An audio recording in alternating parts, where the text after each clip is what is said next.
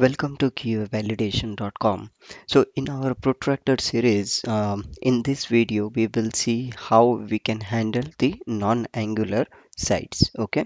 So far in the protractor, we have used all the angular sites, so which is built on the Angular JS. But what if, so let's say, a scenario, let's say that you have one application that you have been working so long with the Angular site. Okay, now suddenly with the same framework it has been told to you to automate for the non-Angular site. So let's say there is some old website is there and you have to perform a kind of, not fully, but to some extent you have to automate it.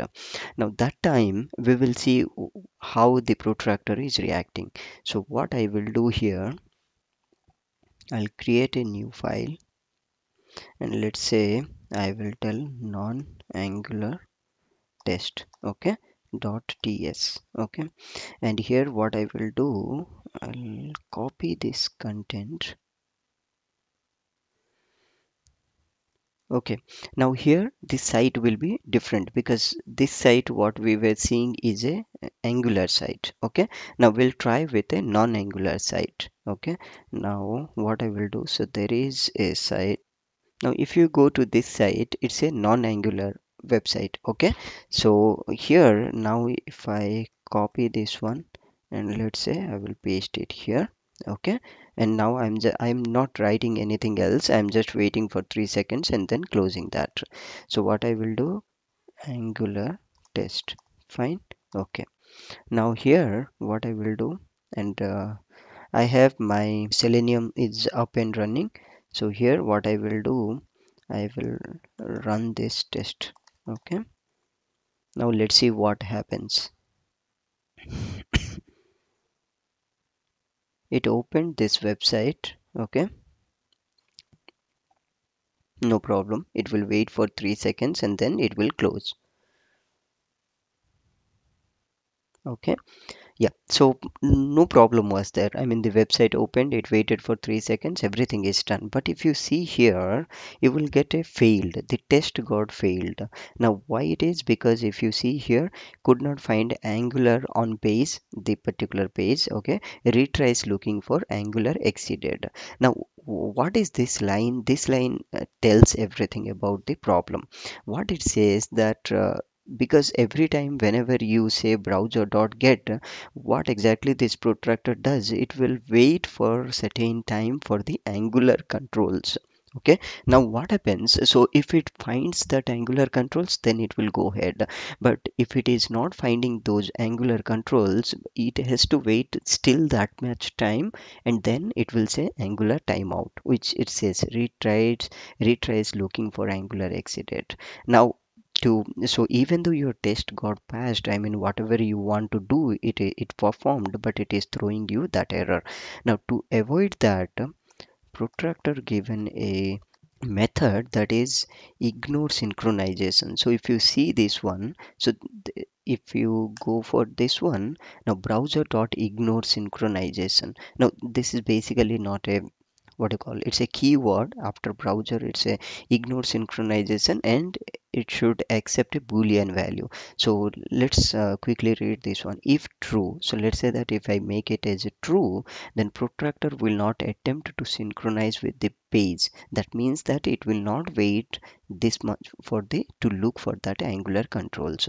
So if I say here true, okay, fine. Now let's run the same code, npm test, and let me just wait for 1 minute only, 1 second. Okay, so now let's run this. So it should invoke the browser. Okay, so it invoked the browser. It will wait for 1 second and then close it. Done. Now here you can see Chrome 1 passed. It means that it is the test is passed. Now the thing is that so what it says, if you don't have any angular site that you're currently testing, then you have to give this one browser dot ignore synchronization equal to true. Okay, so there is another way that we can put a global method and then we can call each time to run whether on a angular site or a non-angular site. So what I will do, I'll first comment it. So and then what I will do, I'll go to the conf.ts file, and here we can do what we can do, we can create something called as a global method actually, so that that global method we can use anywhere in our test. Okay, so what I will do here, global is any, and then here dot give a method name, so let's say is angular site. Okay, and here let's accept a flag actually. Okay, so here what I can do, else I can do like this function and then accept a flag, and this should be a boolean. Okay, so this should be a boolean, and under this what I will do, I'll mention that browser dot ignore synchronization.